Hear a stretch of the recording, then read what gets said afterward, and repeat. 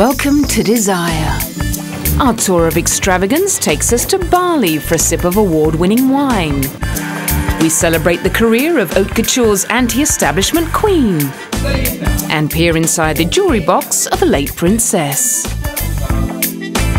Before dining out on the world's most expensive sandwich.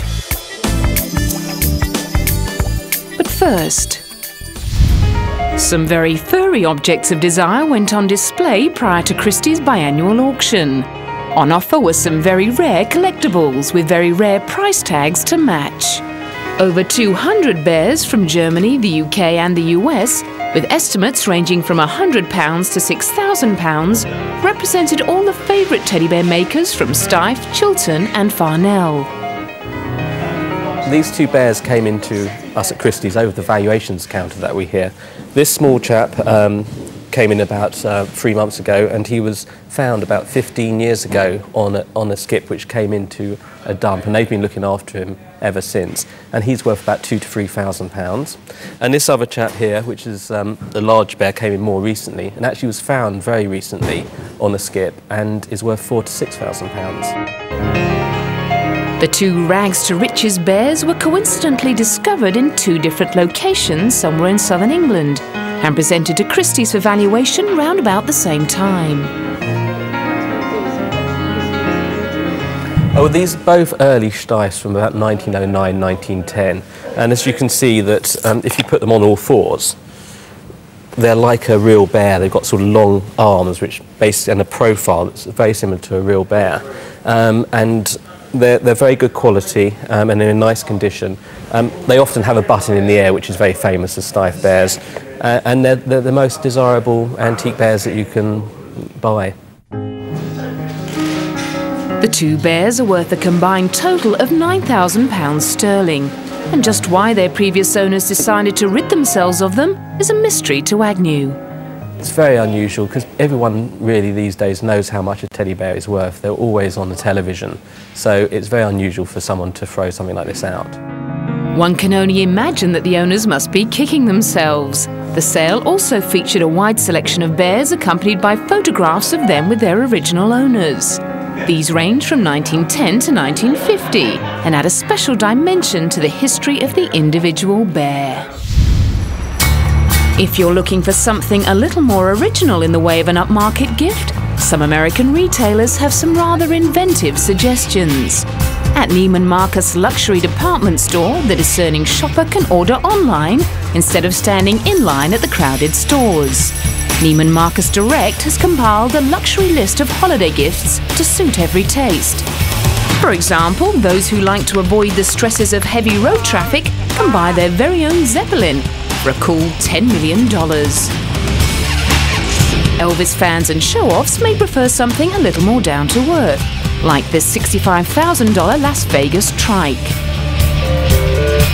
The his and hers must-have, if you've got the money, is your very own bowling alley.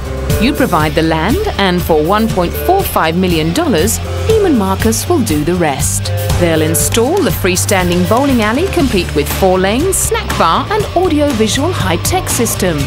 But the gift that has many real men envious is a customized suit of armor. Modern technology mixed with 15th century style. What better way to appreciate history?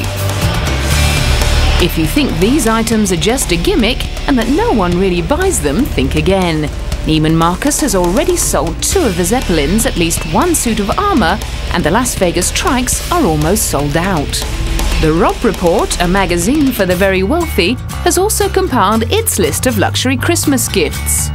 One of its most popular suggestions is the Rinspeed car, a sporty vehicle which turns into a boat at the flip of a switch. And if you want to actually go underwater, not just glide on top of the waves, there's the Underwater Aviator, a plane which can fly to depths of 1,500 feet. It's not just adult toys that can cost hundreds of thousands of dollars. A few very lucky children might just get some presents under the tree from FAO Schwartz's high-end range. For $300,000, you can buy a motion simulator, a giant pod which moves about, taking you on a high-speed car chase.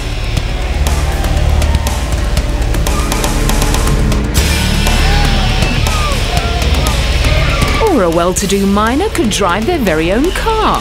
A Ferrari, of course. The $50,000 fully working car is complete with sunroof, music system and top-quality engineering. Ferrari is very nicely appointed. It has got a full leather interior and it's gas powered. It's got 3-speed transmission. It goes up to 15 miles an hour.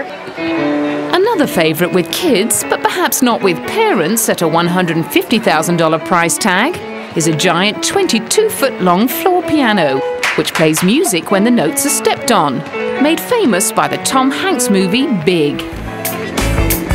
Coming up next, Anarchy on the Catwalk.